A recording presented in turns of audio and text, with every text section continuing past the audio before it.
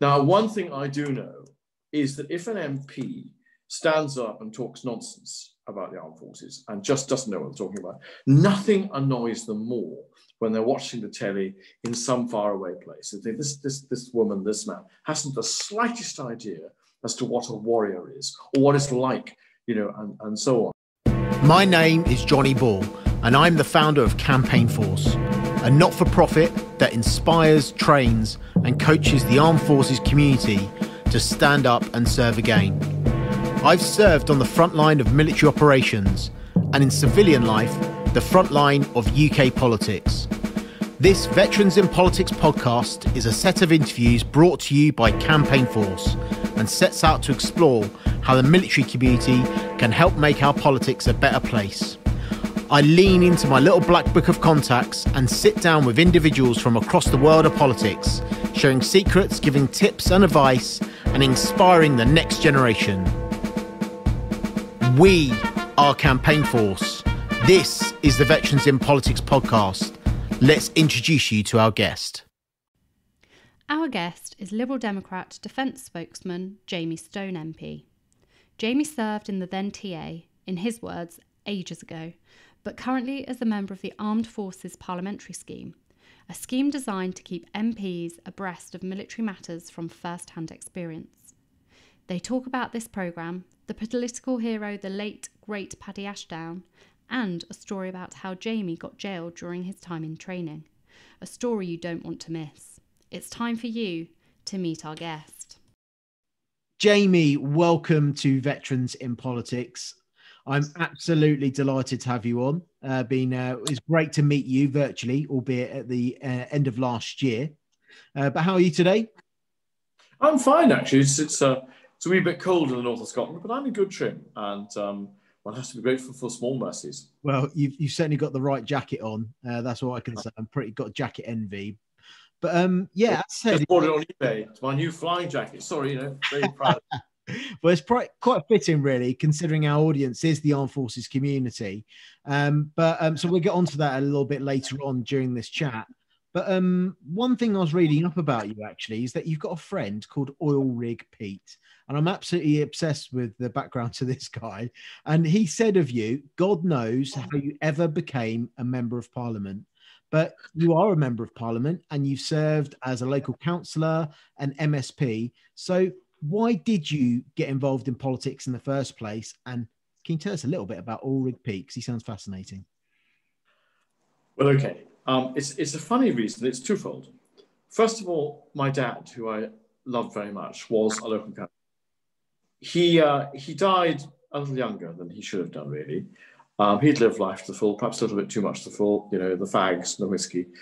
So when he died, there was a by-election for the council. And for all the wrong reasons, emotion, all of that, I stood for his seat because I couldn't bear to see it, not be dad's, if you like. And I won it. And that started me off. And the second thing is, through that, I got to know Charles Kennedy. And I found Charles Kennedy to be completely inspirational, totally different sort of politician. And it was he who said to me years and years ago, look, there's going to be a new Scottish Parliament. Why don't you stand for it? So that is the simple answer. Two people made a difference to my life. But when I was with Pete doing the oil stuff, and boy, was he some character, there was no notion of my being in politics. And, I'd have roared with laughter at the thought of it. I was just a guy in a hard hat, steel toe cap boots, working at Kishorn or at Nig or up at Sullom Voe, like so many thousands of other people of my generation in Scotland did and still do today. Wow. Well, it's an amazing start to a political career. And actually, you do hear those sad but also inspiring stories where, sadly, a member of the family who is a politician passes away, and then the family stepping up and fulfilling that kind of obligation and continuing their service, and to see how that's led on to bigger things even for you in your career is really fascinating. And but you were in the armed forces as well. I know you've got a strong interest in military issues and you have served yourself. Can you tell us a little bit about your military background and your links to the armed forces community? Well, I was, when I was at school, I was a naval cadet, if you like. But in actual fact, about the same time as I was working at NIG, with my hard hat and my steel toe cap boots, I got interested in the Territorial Army and joined the TA. I was not a great soldier. I was a private soldier. I didn't advance beyond that. But I was in the 2nd Battalion of the 51st Highland Volunteers. I was in C Company. I was in the Mortar Platoon. And every Thursday we had a drill night, and on the weekends we went away and did stuff. And you know what? I loved it. There was a sort of camaraderie about it. It taught me to read a map. By goodness me, it taught me to read a map. Better than a lot of other people can, actually, because that's how thorough the armed forces are. I also love the TA because there was a sort of a flatness about the society of it. When the drill night on Thursday was over in Dingwall, we would all go for a drink, and it would be the captain, Captain Alistair Ogue, right down to me, Private Stone. We'd all, get a drink together. And that I found was really very unusual and rather nice, actually, to say the very least. And eventually I did this. And then I got married. And then, as so often happens, a wife, little baby coming along, I had to give it up. But I've never forgotten. I don't pretend for 1 second to serve any distinction. But you know something? The other day, because I'm doing the Armed Forces Scheme through Westminster, I got into a conversation with the 3rd Battalion of the Yorks in Estonia. And I was reminiscing, saying, well, now, I didn't get much further on the section attack, but the gun group would go right flanking, you double forward. I remember skirmishing by half section. And if you had the Gympie, it was really hard work. And actually, infantry tactics have changed, but not that much. And I found myself really enjoying going back down the memories. And just one thing was that I thought, well, now, let me see if I can still present arms. Of course, with an SA-80, it's entirely different to the good old SLR that we used to use back in those days. But it made a difference in my life. It gave me sort of a kind of a structure. So if I have to, even in politics, have to think something through, what am I going to do in this question I asked her today of Ben Wallace? And that little bit of military training, okay, just as a private soldier, but it made for clear thinking. And I think that was invaluable for politics, actually. It's been very useful. Sounds like it. And you mentioned that you're on the Armed Forces Parliamentary Scheme. Do you want to tell us a little bit about that programme and what benefits you think that brings to parliamentarians? Well, it's a really good program. It's been on the go for some time. What happens is they take about 30, perhaps even 40 MPs. You volunteer for it, and then you're issued with a uniform from Wellington Barracks, and you then either do Navy, Royal Air Force, or the Army. And you have to do so many days actually with that particular service. So last time I did the Royal Air Force one, and what it meant was I was sent out to Estonia to see what's happening out there, sent to a number of Air Force bases. What's really interesting about it is you just wear the basic uniform. You don't have any mark of rank. And the idea is when you mess, you mix up with absolutely private soldiers like I was once upon a time. And it's sort of not hide the fact you're an MP, but make sure you're down, or not down, that's the wrong word, but you're at the same level. And people talk freely, and you say, what's it like? And there's a kind of a deal that you learn things. For instance, in one particular place, we discovered that the washing machines, there weren't enough of them. This was for the infantry, actually, in the army. So what you don't do is go back to the Commons and say, I'd like to ask the Secretary of State why there aren't enough washing machines in XYZ place, because you might blow the cover of the guys who told you. So there's a gentleman's agreement that you don't just, drop the minute by saying, well, what are you going to do about this or that? But you remember it. And at some future time, you can start to press the Secretary of State for Defense about housing conditions, about washing machines or whatever, but you don't want to get too specific. And I suppose I'm giving very long answers, but it's pretty challenging because the year before last, they were short of people for the Royal Navy one. So they sent me up to join the Royal Marines at Bardufoss, well above the Arctic Circle. And I can tell you, for a bloke in his 60s, having to do all this walking through the snow, falling to snowdrifts, sleeping in a bell tent at -28, that was really something. And I remember, you did not dare stick your nose out of your triple sleeping bag, otherwise it would fall off. And I remember thinking, you are a silly old twit to do this at your age. What do you think you're doing? And they made Scran for us, which is the Navy, where they mix everything up together. But it was a jolly, jolly good laugh, actually. And once you broke the ice a bit and sitting around a fire with your backside was frozen because it was -28, your front was being toasted because you were so close to flames, we actually got a really good laugh out of the lads, if you like. And one of them says, well, what's all this politics about then? I'm going to join the Lib Dems. No, I'm going to join Labour. What is the difference anyway? And it was a really upfront discussion, which I think was very healthy. And I think the politicians loved it. I think actually on that Arctic one, I like to think that our Royal Marines enjoyed it too. We had a lot of laughs, that's for sure. Yeah, I think it's one of those schemes that not many people are aware of, how members of parliament can get out there. Often MPs are accused of being out of touch, but I think this is one of those examples where you're very in touch with a section of society. Obviously, you have an empathy from your own background with the armed forces. But I think for those in particular that have zero background, it gives them a real opportunity to engage with the armed forces, to listen, to experience the actual life. And, you know, when we're not trying to pretend to make soldiers out of members of parliament, but I just think it's a really good way to build that empathy with the armed forces community. And that perhaps that's best practice for other areas of professions or society that the parliamentary scheme could branch into. And it's fantastic to hear those stories. And I think you definitely would have had an impact on those Royal Marines as you were sat around enduring the same austere conditions. But I think am I right in saying I think you're the most senior Liberal Democrat with a military background. And did you hold the Shadow Defence Brief? Is that right? Yes, I did.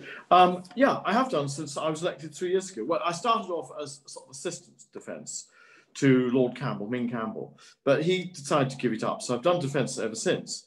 And it's really, really interesting. And as you say, the Armed Forces Scheme has been fantastic because you have the personal relationship with the people who are actually out there, who are actually, you know, they're putting their lives on the line to defend our country.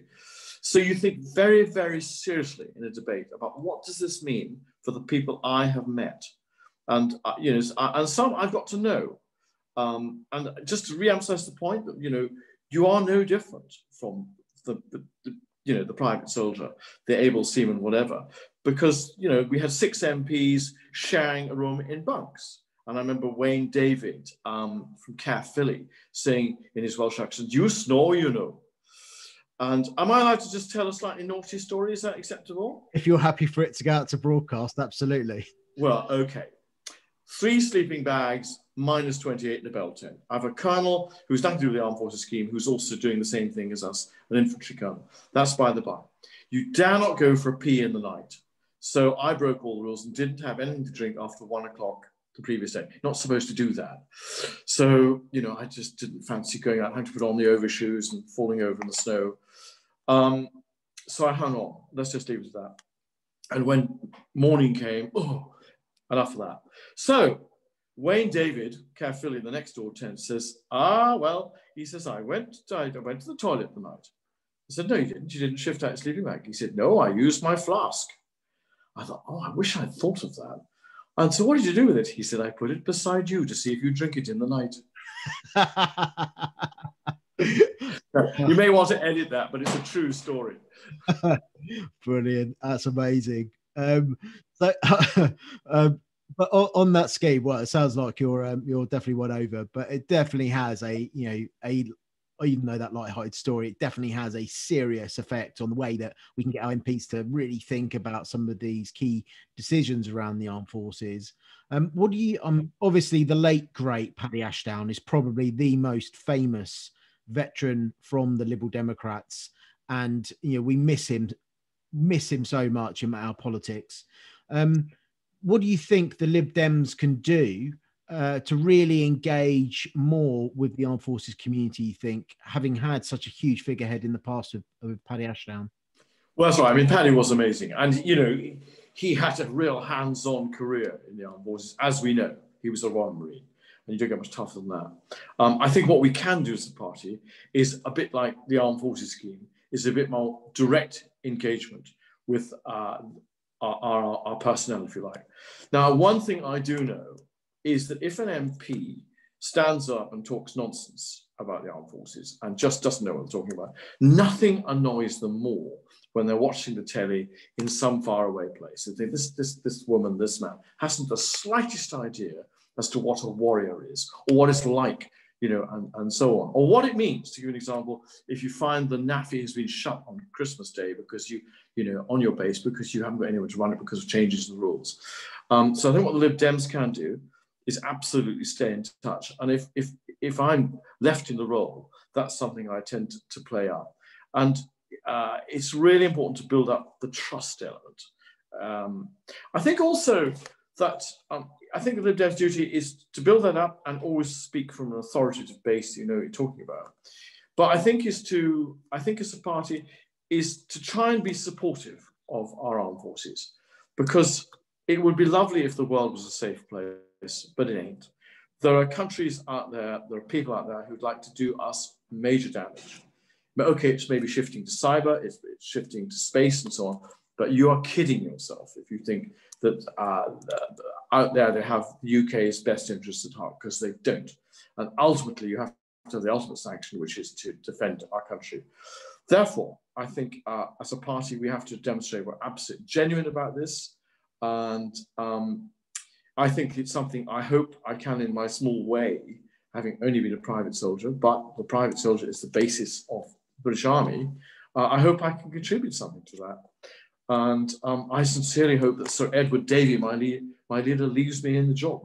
I think he might, but you never know in politics. Brilliant. Well, having you in the party and being able to be the voice within the party of the armed forces is definitely going to be beneficial for all of our community.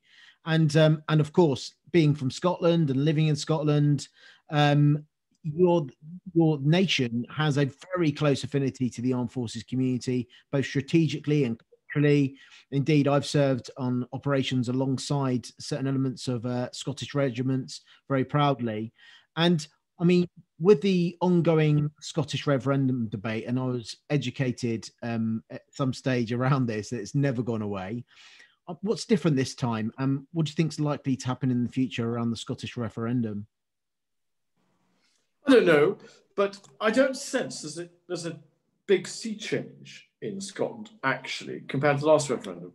I think that what is interesting is that the COVID pandemic, awful as it is, might have slightly changed the dynamic. I think it's below the radar. I think just as people, you know, the pollsters have been getting elections wrong, I sense that the public see that we're beating COVID with a national UK-wide effort. The vaccine, the Oxford one, it's Matt Hancock who's talking about the vaccine. And today, Ben Wallace, the Secretary of State for Defence, was talking about what the armed forces are doing, have done in the past about protective equipment, have done about testing, and now what they can do about the rollout of the vaccine. And you realise that the armed forces is part of the sinews of the UK. And I think what I'm saying to you is, I think the general public kind of understand that. Now, if Scotland votes for independence, I'm still a Scot. I shall live in my hometown of Tain, where I'm speaking for. You know, I'm not going to say, ooh, like that, and throw my toys out the window. But I feel in my bones that I don't think independence is going to happen. I may be proved wrong, in which case, of course, I should accept the result with good grace. But I think there's been a bit of a sea change on that front. And at the end of the day, if you go in my hometown here, or you go, you know, anywhere in Scotland, and you talk about the Royal Regiment of Scotland, there's enormous pride. There's enormous pride in Lossiemouth. There's enormous pride in what the Royal Navy does. You think about the aircraft carriers at Forsyth, you think about Faslane, all that. And when push comes to shove, and you say, could you see the Royal Navy, a bit of it becoming Scottish Navy? No, I don't see it, but. And it's quite interesting. I always think if you talk about the armed forces, it becomes a slight reality check in everyone's minds. And that reality check, I think, does actually, in my own opinion, leave us firmly on the UK square as opposed to the breakup of the UK. I think that reality check is a really good way of saying when you do interact with the armed forces community is not just on things like the Scottish referendum debate, but on all sorts of societal conversations, you tend to get quite an honest and a good gauge of opinion from the armed forces community. And indeed, that's why I'm completely obsessed in ensuring that the armed forces community do stand up and serve again and look at public life. You've obviously got a wide range of experience at various levels of government. What do you think is a really good attribute of the armed forces community in terms of that transfer of skills and values into politics, would you say? Well, I'll tell you one, which I have found massively encouraging, is that I am the least promoted person, proud private soldier, in the Chamber of the House of Commons. We have Colonel Bob Stewart, DSO, Distinguished Service Order, which, you know, they don't fall off trees. That's a gallantry medal. We have Tobias Elwood. We have a number. But when there's a debate about the armed forces, it's quite interesting that we almost by default tend to agree across the chamber about what should be done, what's right, what's wrong. And that is really good to see in politics. In other words, maybe it's because of military training, but people tend to say, no, hang on, that's quite correct. The right honourable gentleman opposite. And even today, when you saw Mr. Healy, the Labour Shadow Defence Secretary, and the exchange of him and Ben Wallace, you could see there was a sort of a meeting of minds. I'm not saying you shouldn't have disagreement, of course you should. But I think that's one hugely encouraging thing. And I think that is due to the fact you've got a number of people, not many, sadly. If you look at the House of Commons 10 years ago, 20 years ago, 30 years ago, the number of people of any military experience whatsoever has fallen dramatically. It really is just a handful now. And the other thing, just to sort of remind you, is when I made my very, very first speech as defence spokesman for the Lib Dems, I said something like, Mr. Speaker, I just think I should tell the House, that I had some slight experience as a member of the Armed Forces and Territorial Army, and there was a lot of here around the chamber, which took me by surprise. And it's interesting. Whereas I suppose if you said, you know, I don't know of any other profession where you would get that, actually. There are a number of doctors, a number of lawyers. I think if you say, I'm in the chamber, I'm a lawyer, there might be groans because people, oh God, lawyers, you know. So I think the fact that we get on well together across the chamber, I think bodes well for our personnel, because at the end of the day, that's what really matters. It's not the kit, because if the kit gets blown up or damaged, that's one thing. But when talking about human lives and protecting them as best you can, then that's the most important thing. Absolutely. I think, Jamie, that's been absolutely amazing insight into your work, into your opinions and views, and a little bit of a insight into your career as well. We're enormously grateful for your time today and chatting to us, and our listeners will benefit from this conversation. Is there one sort of golden snippet of advice that you say to anyone that comes up to you reluctantly and says, oh, do you know what? I fancy being a politician or a local councillor, or even, dare I say, an MP or an MSP? What was that golden piece of advice you'd give? So my golden piece of advice is have a go. Don't worry if you make a mistake, because you know, we all make mistakes. And sometimes what I do is I refer them back to something I've never yet actually told the Chamber of the House of Commons. But when I joined the TA, I was sent on my recruits course, a 2-week course, to Barry Button outside Dundee.